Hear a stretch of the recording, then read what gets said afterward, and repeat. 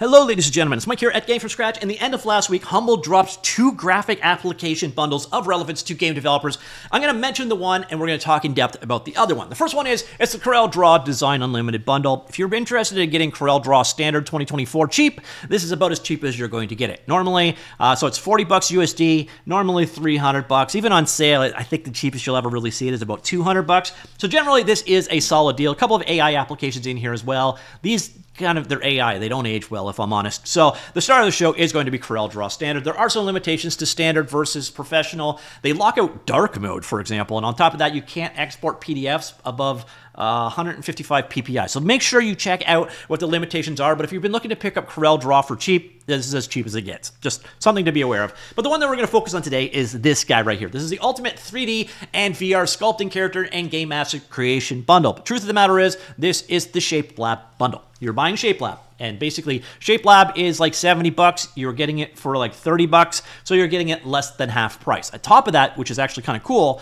if you like it, Shapelab 2026 is going to come out later on this year. It is available as DLC Unlock, and you're going to get 50% off that if you want to go ahead and buy the new version. But this is the current version, so this is future-proofing your purchase. On top of that, you're getting some base meshes. I'll show you that in action. One course specifically on how to sculpt using Shapelab, and then a couple of courses on 3D sculpting in general, some more base meshes and so on, and then a couple other tutorials. So Shapelab itself is redeemed on Steam.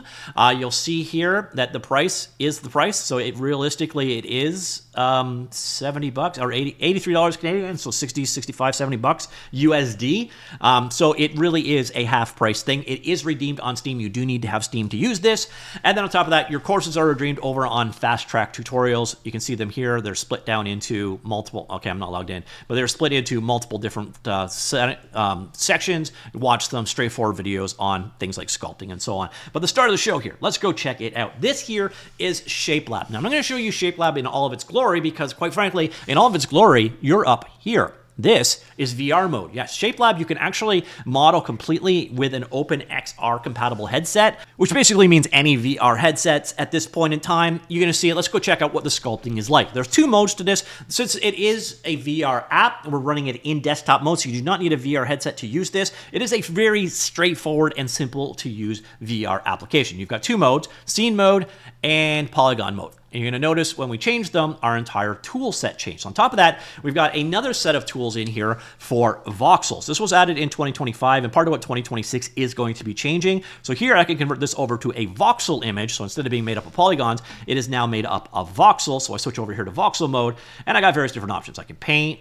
I can actually stamp a 3D object directly into the scene. So here, this is where your 3D objects come into place, by the way.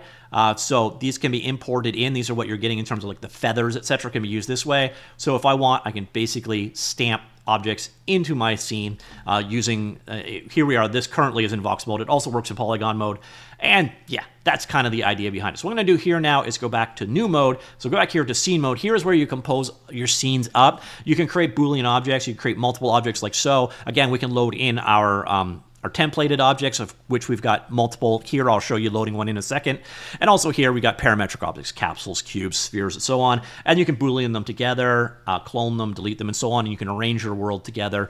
That's kind of the idea behind this particular tool. So you compose your scene in scene mode, and then you do everything in poly mode. So I'm going to go back to scene mode. I'm going to go ahead and sacrifice our default sphere. That doesn't sound the same, does it? All right, so here, import a model in, and let's bring in that unicorn we were looking at earlier on. So here you can see this is the unicorn model. And then what we can do is start sculpting. So here, go over polygon mode, and over here you've got all your various different tools. By the way, we have straightforward tools here, like a paint bucket. I could fill with a single color here by clicking here. We can pick color, metalness. It uses a metal roughness emissions workflow here. We've got masking options here, so we can mask things in and out with the painting. And then we've got simple color painting into our object, like so. So it's not a very in-depth texturing tool, but there is some capability there, and you can export those textured results out. Speaking of exports, if you are using this in your game development pipeline, you will notice export supports OBJ, STL, GLB, and FBX. And then there, you can have your textures, and you can actually have them embed. So there, that I don't think will work with FBX. But GLB, for sure, you can embed your objects out or you can export them out separately. So your textures do come out when you export your objects out. All right, other than that, in poly mode, you're going to notice a toolbar down the side. So these first three are about texturing. Everything else here is about basically sculpting. This one first is stamping. So here you can use any one of those objects. So if I want to stamp a bunch of spheres to our guy, I can do so. Nothing too exciting, basically. It's like a Boolean paint, if you will, a Boolean add paint. So we just gave this guy a toolma. Then on top of that, we've got standard brush here. So you can see the fall off radius, by the way, as well. We can also, here, we can change the different axes we want to mirror across. So if we just want to mirror one way, we can do that way, or here, just over the y-axis, like so. All right, there. So we're going to mirror on the X. So here, you can see there, and then it modifies it out there as well. So you've got mirroring and so on. Or you can basically just straight out, yeah. So that's kind of your idea there. So there you can see we've kind of turned him into a bit more of a cow at this point in time. You got clay for building up, so you have a little bit more to work with in terms of your shape. You have creasing tools like so. By the way, any one of these, you hold down Control, and it will go negative on it. So no control, positive value, control, negative value. It's a super easy to use and learn sculpting tool. Here, you're going to inflate an existing object. Here, you can smooth down, again, fix sort of. This is kind of the oops, I screwed up brush, in my opinion. Then we got move, where you basically just grab. You're not creating new geometry here. You're just moving it around. We got tentacle, where you can actually grab an object and move it out like so. By the way, you do have full undo as well. You have a trimming tool here. You also have a flattening tool like so. And then pinching, and then regularize. So that's kind of the idea behind it. And again, your material is available down there. Now, where I think Shapelab absolutely stunningly shines is when you get over here. So you're going to see over here, we've got, so there's your ultimate material. So if we want to do a basic matte cap on it, we can. We've got very different options over here, but come on down here. We've got transform tools for this guy, nothing really special there. We can also create subdivision surfaces, both higher and lower versions. So here we've got 65,000 polygons. We could actually subdivide it up or down. We can remesh, and it's the remeshing tools that really blow my mind. So here you can see right now, we've created a bunch of geometry that's not necessarily great, but our base mesh was a bunch of quads, so it's not going to do too much there. But we can do a voxelized remeshing. So what we're going to do is here, and we can say, okay, remesh this. I'm going to make this like half resolution, half smoothing.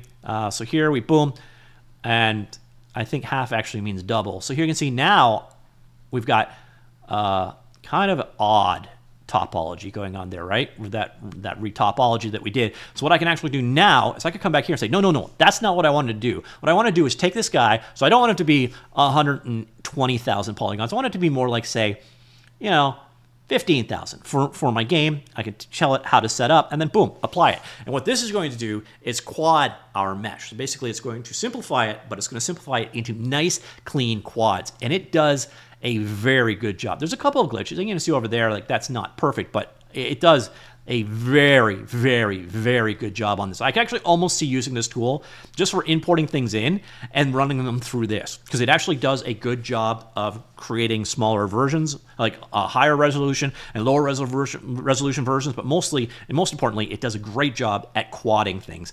And then here you've also got tools for mesh density, so higher subdivision level counts. You can decimate.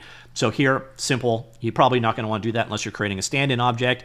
Or as you saw earlier on, we can actually remesh and get this nice quads, clean quads out of it. You got transformation of the topology here as well. Then over here, you can actually transfer details from one source to another.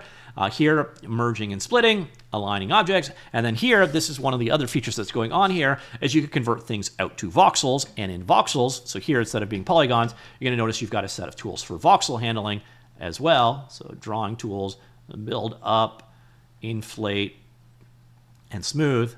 And then the voxel tools, again, you got a different set of options for voxels over here. And then once you're done with voxels, you can actually convert them back to polymesh. And once again, let's see how well it does in turning this back to quads. So we're up to 70,000, and let's see if it can turn our mesh of awfulness to, yeah, it does. Nice, clean quad lines. So it does a very, very good job on the remesh side of things. Otherwise, it's a very straightforward sculpting application that works entirely in VR, if you wish, as you can see over here. And then what we saw today was entirely in desktop mode. So, ladies and gentlemen, that is it. So there's, again, the Corel Draw one, pretty straightforward. Do you want to get Corel Draw for cheap? You can get it for like a quarter of its regular price. And then on top of that, they have this one, which is Shapelab. Shapelab, basically, you're getting Shapelab for a little bit more than half off. You're getting half off the upcoming version if you wish to buy it, and then some base meshes, etc., to work with, a sculpting course, and then some miscellaneous courses thrown in there as well. So I think it's cool. Again, the sculpting tools in Blender have come a long way. Do you need something like this? Well, Blender does not do VR, at least not without third-party patches that don't work particularly well. So if you're looking for a VR sculptor, there's not a lot of competitors to this. Even if you're looking for a desktop sculptor, if you want something that's simple and easy to use, Shapelab's pretty solid. I actually appreciate it anyways, but hopefully that was useful to you. Let you know if this is useful. If you use my link, it does help support me, and I appreciate you very much. So ladies and gentlemen, that is it. Shapelab, have you used it? What do you think of it? Would you recommend it to others, or would you recommend for people to stay away? All right, that's it. I'll talk to you all later. Goodbye.